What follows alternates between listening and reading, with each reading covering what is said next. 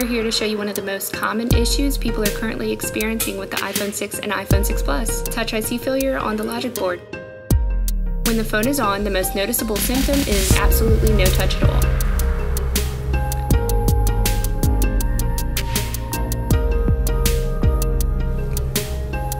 Another sure sign that your iPhone is suffering from Touch IC failure is the visual white lines and white bars shown at the top of your display.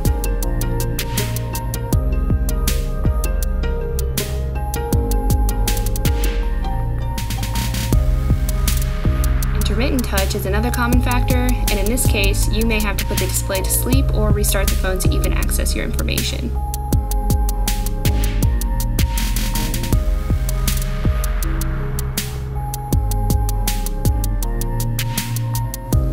Fixing this issue requires board-level repair.